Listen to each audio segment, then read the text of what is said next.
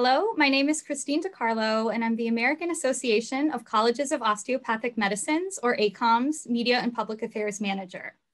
I'm joined today by Dr. Jordan Spencer and his brother-in-law, Tanner, for a conversation about mental health and well-being among medical students, residents, and health professionals. Mental health has long been a challenge for the medical profession, and the COVID-19 pandemic has only exacerbated these concerns, making finding a solution all the more urgent. May is Mental Health Awareness Month, so to help raise awareness of mental health issues and what we can do to guard against them, I'll be asking Dr. Spencer and Tanner a few questions on this topic from their perspectives as a current medical resident physician and medical student. Before we begin, I'd like to invite Dr. Spencer and Tanner to introduce themselves and share a little bit about what makes them passionate about this work. Thank you.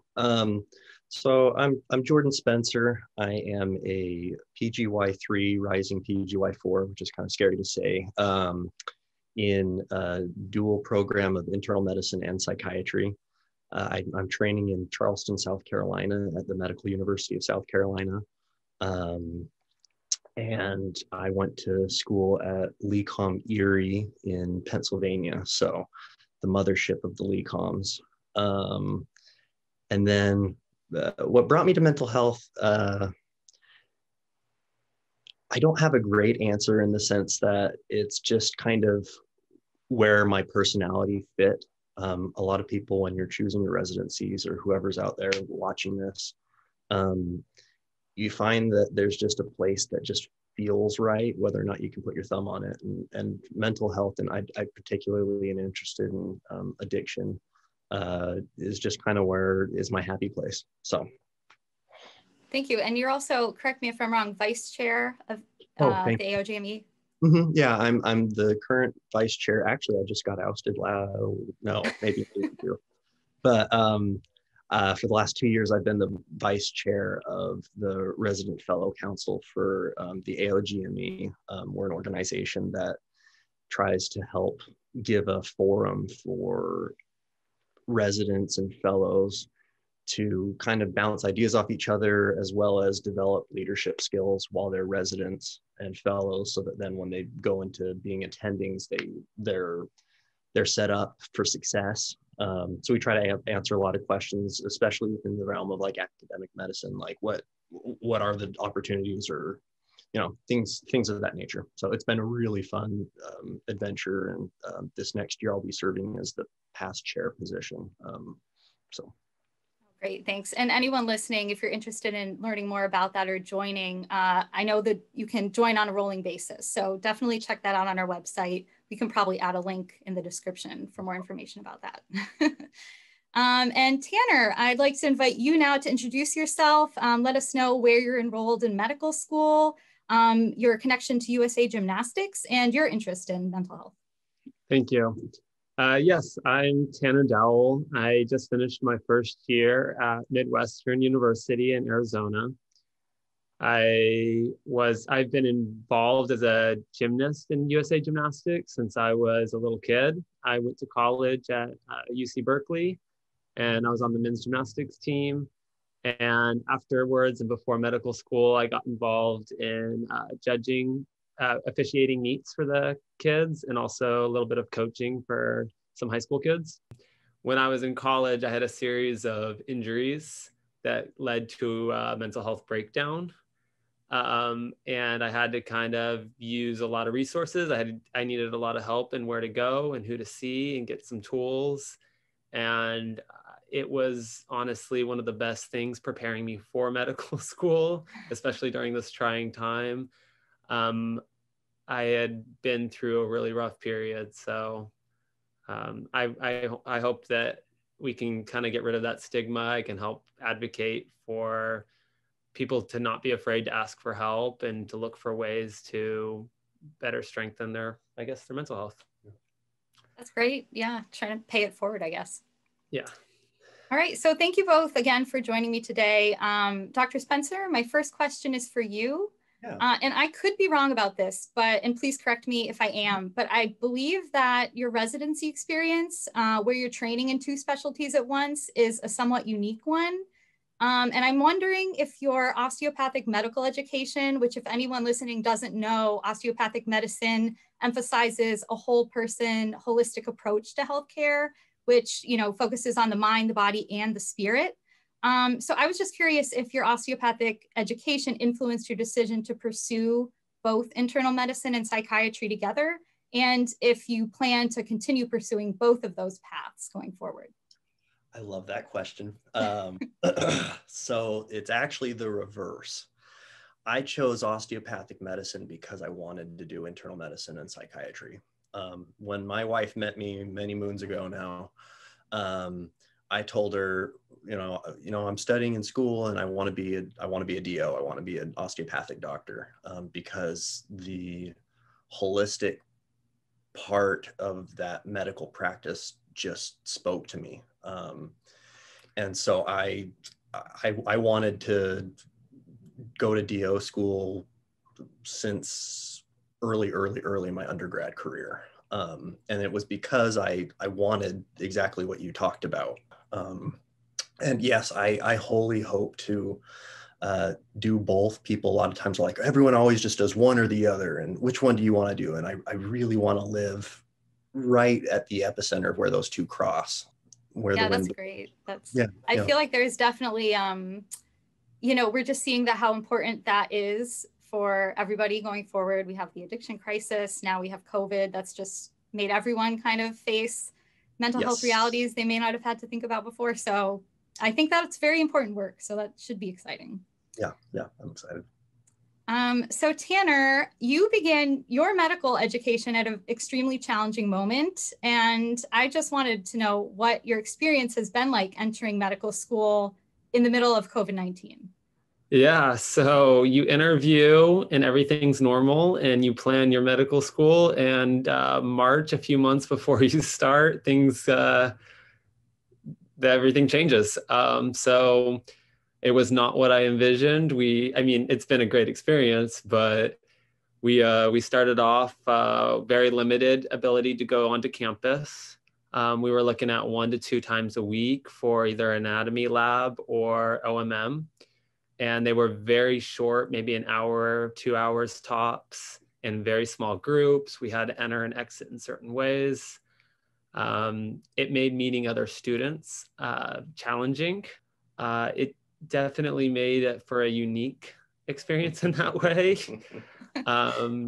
And all the way through first year, that really didn't change. We stayed pretty true to the once or twice a week. All our exams were online on lockdown browsers, with video recordings going, and some courses had to make adjustments, from what I understand, from how they've taught in the past, just to accommodate the CDC guidelines and keeping everyone healthy. I know we've had to pivot in every aspect of life, and medical schools not an exception to that. So here's hoping that things will get a little more normal soon. Get vaccinated if you're not already vaccinated and listening. That's a great PSA. Yes. Okay, so Dr. Spencer, next question is for you. So you actually conducted an interview back at the start of the pandemic in March 2020. You recommended that medical students and trainees should stay connected to their purpose as a way to safeguard their mental health. And, it's been over a year now. So I just was thinking, as you look back on this year, how did you define your purpose? How do you continue to define your purpose? And have you been able to remain connected to it amid all the challenges of COVID-19? You asked that question, and it kind of strikes at my heart, because depending on the day and depending, absolutely, and other times, no, not at all. It has been a huge roller coaster. And when I have done a really good job, what I've been doing is this is like behind the scenes I do in my life. So I actually write little note cards, and I put them in plastic bags, And when the plastic bag gets wet, when you take a shower, you can stick it on the wall and it will stay there for however long. So I will actually write out like mantras or things that I want to ingrain in my head on these cards. So I am a man of charity. I'm a man of hard work. I'm a man of excellence is one of those. And so I read that almost every day. And by doing that, you know, there are little moments throughout the day where that will pop in my head when I'm not being one of those or what have you. I've also again, it's always a very conscientious effort. It is not something that I just like, nothing about reminding yourself of your purpose is passive ever. It just isn't. Sometimes you get really lucky. 2 weeks ago, I had a dad call and say, you know, he was just so grateful that we had healed his daughter. Essentially, she had come in incredibly manic.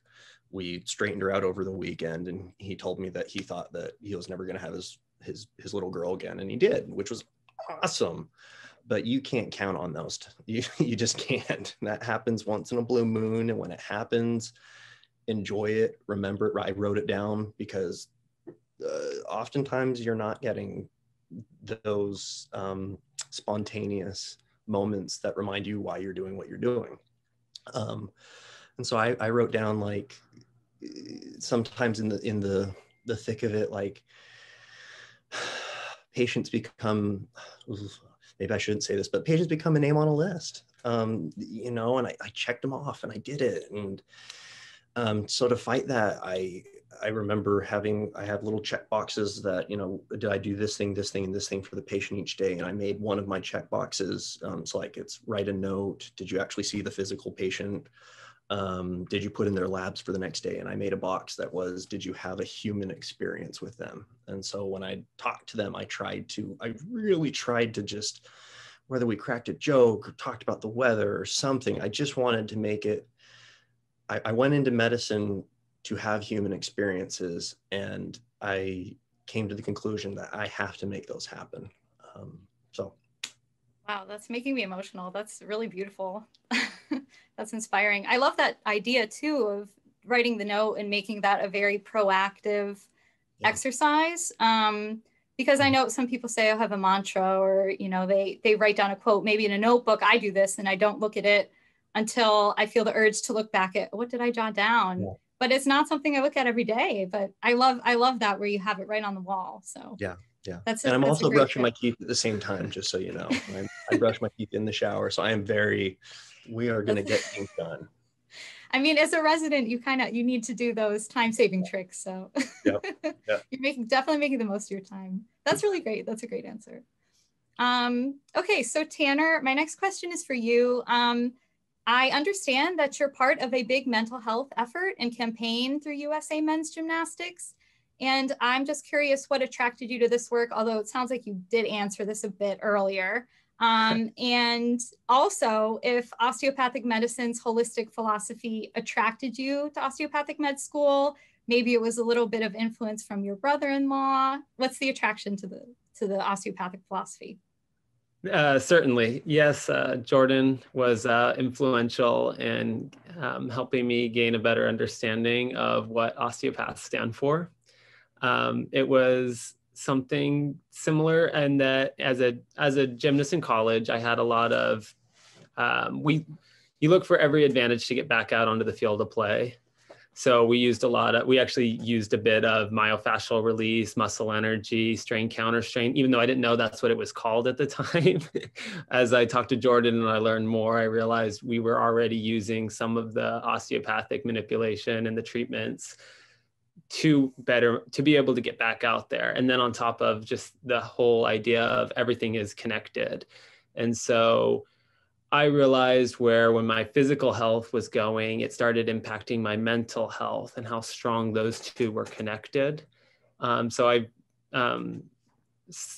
ideas like that certainly were influential and for me pursuing being an osteopathic physician. With USA Gymnastics, there's still, like any other field or like any other part of our society, there is a stigma with mental health. And if you seek help, it can be looked down upon, and it can be, or something people don't feel comfortable asking about because they don't feel they understand it enough. So they avoid the topic altogether, even when they may need help themselves, or they can form opinions about other people who talk about mental health, or they feel like they should be maybe silent about it, or it's a little bit of it can be a touchy subject. And so my coach was actually at Berkeley. He's now involved. He's one of the head of the men's gymnastics at USA Gymnastics.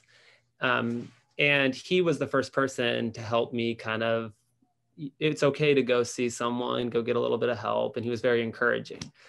Now, full circle, I'm in school. He called me up and asked me if I'd be willing to help speak out for mental health in USA Gymnastics and encourage kind of that next generation and give a little bit of my experiences and kind of help make it feel easier for people to talk and discuss this somewhat difficult topic.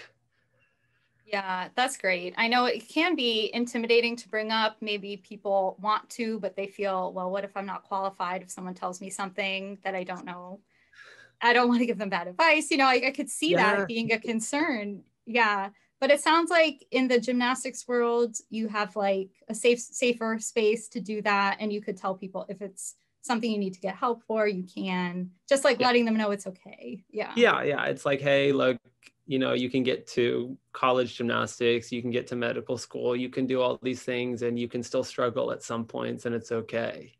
So now is the physical risks of the pandemic are finally, it seems like, beginning to lessen, at least here in the United States. Some experts are predicting that the mental effects are really going to be on the horizon now. And do you both anticipate this being an issue? And if so, what general strategies would you recommend to people who might experience mental health challenges once life starts to ease back to normal and they finally have the space to process the trauma and the grief they experienced? My first bit of advice would be to be as proactive as possible. Don't wait until it's too late with your mental health. It's never too late to start learning some tools and start talking about it and talking with others and educating yourself on it, and be prepared for the realities of the impact of the pandemic. I think that's spot on. Be proactive about it. Know that, anticipate it's going to happen. Frankly, if you don't walk away from this pandemic with a little bit of something, you're not a human. I mean, this has affected everyone. There's not a soul on earth that hasn't been affected by this. And if you tell yourself you haven't, you're the person who really needs to be seeing a therapist. I think everyone. So one, I think that everyone on earth should see a therapist at least a few times in their life, and I don't think there should be shame in that. All of us have things that we can work through, and all of us are trying to be a better version of ourselves. So even if you were somehow perfect, like, wouldn't you want to be more perfect? So right there, you now have permission to tell someone that you see a therapist, and it's normal and okay. Yeah, I love that perspective too, because yes, you're right. This has affected all of us. Even, I feel relatively, lucky, but still you see all the death on the news. It's constant, and it's every day, and it's upended everyone's lifestyle. So we've all been touched by it. And I do like the point about having the perspective that it will reach you, because we all will experience grief, whether it's losing a loved one or a pet, or living through a pandemic. That is a fact of life. There are challenging moments in it, and it's important to realize there are resources out there to help you when you have those hardships. Yeah. Okay, so the next question is kind of getting at both of your individual perspectives. So Dr. Spencer, as a resident now, what advice would you give to the incoming resident class on how they can approach their wellness as they start their academic year in July? And Tanner, similar question from the med student perspective, what would you tell the incoming medical students about prioritizing their wellness while they're in medical school? and maybe if there are any strategies that you've learned from working with USA Gymnastics that you'd share that they could apply. That might be interesting to hear too. Yeah. So to future interns, ask questions, ask questions, ask questions, ask questions. There is nothing I hate more than an intern who doesn't ask me questions. You don't know anything, and that's okay. That's why you're called the intern. And you're not really expected to know, like, to you feel like you're expected to know everything, and good on you. That's good, because that's, you know, you want to be in that headspace, so you really push yourself. But at the end of the day, please ask and be open about when you don't know things. A lot of times people, when you're doing rounds, someone says, oh yeah, and then the one thing with the one thing, and everyone's like, oh yeah, and like, you know, that like 4 of them are going and looking it up in an hour. Don't play that game. Just because then you can say, you know, I really didn't know about that. Can you tell me? And now you have this conversation where you actually really get to solidify the learning, as opposed to going back, trying to look it up real quick on Wikipedia before you do, or just forget that you wanted to look it up, because that was my classic thing. So ask questions. Expect that you're, again, just like what we were saying earlier, expect that you're going to fail. Expect that you're going to fail hard. But then already have a plan in place as to how you're going to react to that. Who is it that you're going to reach out to? What are the things, have a list of things that really make you happy, so that you can reach for that list and do 2 or 3 of those things when this happens, whatever it is. Because you prepare for war. I mean, it is a battle. It is a battle of character. You are being shaped into a very unique human as a physician, and to assume that that's going to come without some stretching, again, is foolish. So prepared to be stretched and expect it. And like in gymnastics, people are going to get injured. You're going to get injured. So what are you going to do so that when that happens, you know, you can bounce back as fast as possible? I like that with the injury. That's definitely something you do in sports. You try to prevent injuries. You're ahead of the injury. You don't wait till it's too late. For future medical students, I mean, we came into this field to help others and care for others. And there's not much we can do while we're still learning, except we can look out for one another. Mm-hmm. So I would say to those first year students, you start practicing, start looking out for each other, start looking for those signs that someone's struggling, and be that person to support them. Not only to help, because it's what you want to do, it's basically it's the field you're going into, but it'll help you recognize those signs for the future. Be willing to listen to what they have to say instead of talk or tell them your perspective too quickly. And then finally, as a student, you feel overwhelmed with the amount of time you have. And it's too easy to feel like, you know what, I just don't have time to see a doctor. I just don't have time to prioritize my mental health. I got to study for this test. And you really do have that 1 hour, 2 hours, whatever it needs. You can find it. I know it's tough, but it's not something to put in that back pocket, or that, you know, put it to later. It's something to get after early in your medical school education, because like Jordan, like everyone's experience, it does happen. Everyone does have struggles, whether it's in your first 2 years. From my understanding, it can happen anytime, all the way up. Even if you're a whiz in school and academics come easy, it might be that patient. It might be. So that would be my advice. Yeah, those are both extremely helpful tips. And I'm sure everyone listening, whether you're a med student, a resident, or anyone else, I'm sure they could get something out of that. I love looking out for one another. That's something we could all do. And definitely making sure you're taking care of yourself, because that analogy of the oxygen mask is just, it's silly, but it's true. So it's good to remind yourself of that. So another question, kind of getting at both of your perspectives. So Dr. Spencer, you're a 3rd-year resident now, and after that experience, I'm just curious to hear what you think residency programs may be able to do to better support the mental health of their trainees, And Tanner, similarly, you've gone through your first year of medical school now. So what do you think medical schools could do to further prioritize and protect their students' mental health? You're asking the $1 million question, because what you're asking me is how do we fix the system, Jordan? Yeah. How do we fix the healthcare system? Making it so that we've got systems where, like, when residents are working, they're working and they're being doctors. They're really and truly having the human experiences, because that's what you want them to be doing anyway, because that's when they leave, that's how they're going to be good doctors. Yes, do they have to know how to write notes? Absolutely, that's important. Yes, do they have to know like how a hospital works and functions? Absolutely. But I think sometimes it's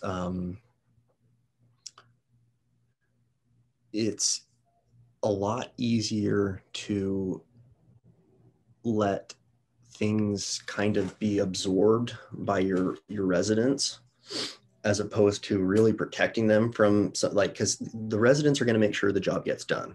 They're, at the end of the day, we're just built to do that. We can't go home until all the things are done.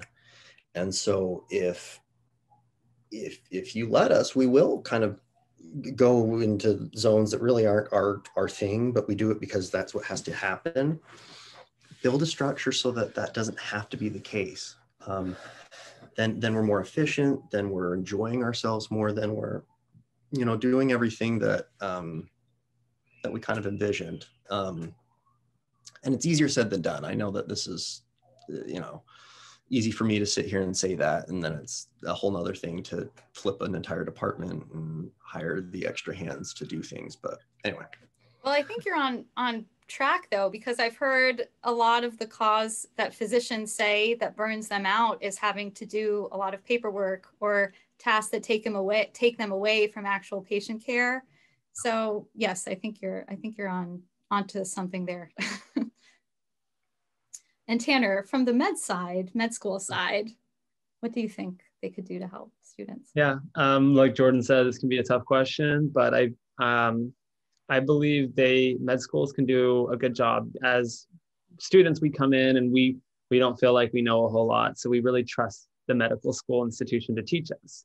So the more they can normalize mental health, the more we feel comfortable seeking it out. If you're feeling like you're the only one looking out for it, or you're the only one getting help, you feel kind of ostracized from your classmates. You may feel like you're not as good as them, or you're not as capable as them. So I feel like if a medical school can just normalize it and say, hey, this is a normal experience, this is something everyone goes through, it can kind of help people be more willing to seek out that help, seek out that advice from others.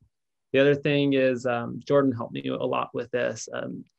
Everyone in school is smart, everyone in school. And some of the hardest things are you study your guts out for a test and the average is really high. And sometimes you're like, I'm doing great, I did above the average, and you have that good feeling. And sometimes you study your guts out and you go below the average and you feel like you can't do this. And you feel like you couldn't have put in more effort, you couldn't have put in more, and maybe you're not meant to be a doctor. And Jordan did a good job kind of reminding me through my first year that you're going to have those challenges, but as long as you're still learning every day, as long as you're still better than you were the day before, as long as you're progressing in your knowledge of how to be a doctor, then you can't really be too upset with yourself. Yeah, I love that perspective too. I feel like if there are any residency programs or colleges out there, it's good advice for them just to take into consideration. So my final question, again, this could be for either of you, both of you, whoever feels like answering. So unfortunately, yes, there does continue to be a stigma around mental health issues, and that is especially true in the medical field. So what is one small action that everyone can take this Mental Health Awareness Month to help reduce this stigma, even if it's on a smaller scale? So I would challenge whoever's listening and watching, try to have just one conversation about mental health with someone, about your mental health with someone. Again, have it in the appropriate way. Don't be ridiculous. But you will be pleasantly surprised. I'm pretty open. I saw a psychiatrist yesterday. So how about that? And you will be very pleasantly surprised that when you open up about something like that, a lot of people, some who you'd never expect, will be like, yeah, yes, absolutely. I bring one of those like sad lamps, one of those like bright light therapy lamps to work every day, because it gives me energy. and because I did med school where there's so many clouds, you never see the sun. And that's open by virtue of having that. I've had a lot of conversations with people about mood.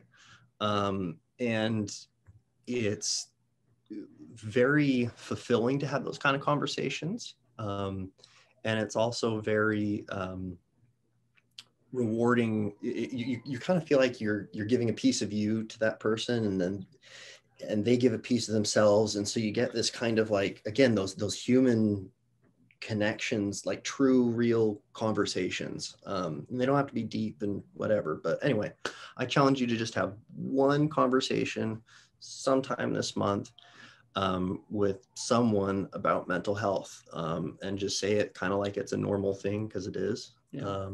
And see where it gets you.